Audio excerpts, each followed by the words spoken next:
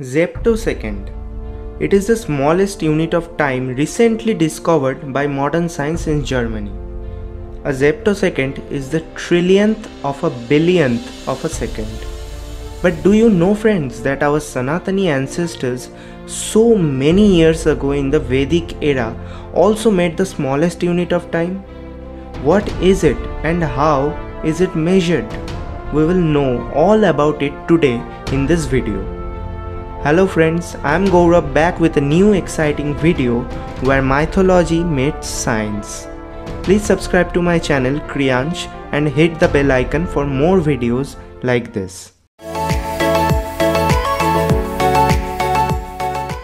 Friends, before going to the smallest unit of time, let us first talk about a complete day which we know is of 24 hours.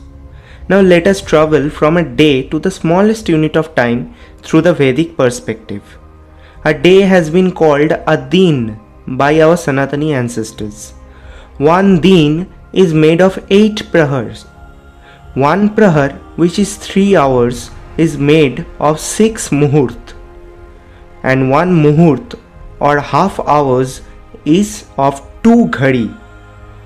One ghadi or 15 minutes is equal to 15 kashtha. Now one kashtha or 1 minute is equal to 15 laghu. And one laghu or 2 seconds is made of 5 shan. Whereas one shan is made of 3 nimesh. And one nimesh equals to 3 love. Now one love is equal to 3 pal. And one pal is made of 3 bodh. And finally one bodh is equal to 300 truti. So a truti is the smallest Vedic unit of time. But how can we estimate what a truti is? Friends, the time a photon, which is a particle of light with its speed of 3 lakh km per second, takes to cross a trasrenu or an atom is called a truti. Friends, now can you imagine what subtlemost calculations our Sanatani ancestors had already done so many thousands of years ago, which modern science is just reaching with zeptoseconds? Just wow, isn't it? Friends, for your better understanding, previously I started to explain from a day. But we also have to travel to the biggest unit of time. So for your convenience, I will again start from a year to a day, and then we will travel to the biggest unit of time. A year is known as a Varsh in Sanskrit. One Varsh is made of 2 Ayan, which you can call half a year. One Ayan is equals to 3 Ritu. Now one Ritu or a season is equal to 2 Mas. One Mas or a month is equal to 2 Paksh. One Paksh or a fortnight is made of 2 Saptah or weeks. And one Saptah or week is equals to 7 din.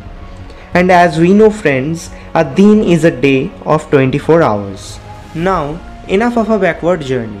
Let us now travel to the front. So far we traveled from the smallest unit of time to a complete year.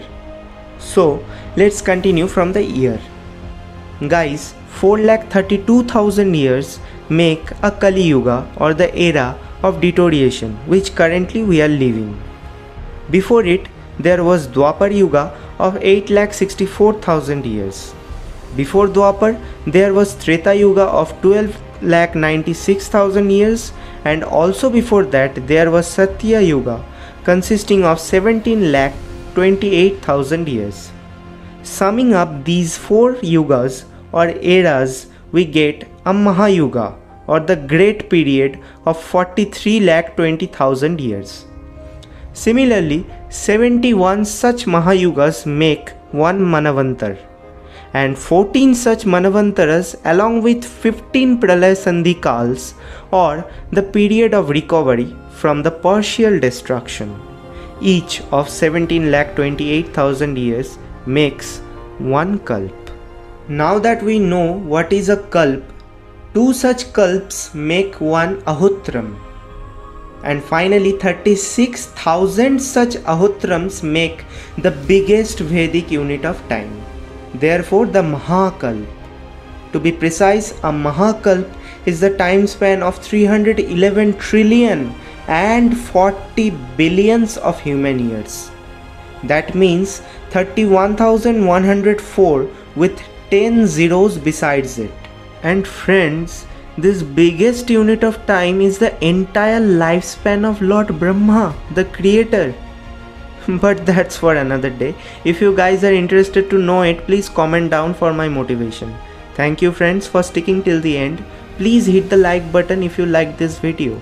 And friends, please subscribe to Kriyansh, as most of you don't. But guys, this is what fills me up to bring more exciting videos like this one. So please subscribe and share, and I will be back with a new video soon. Till then, bye.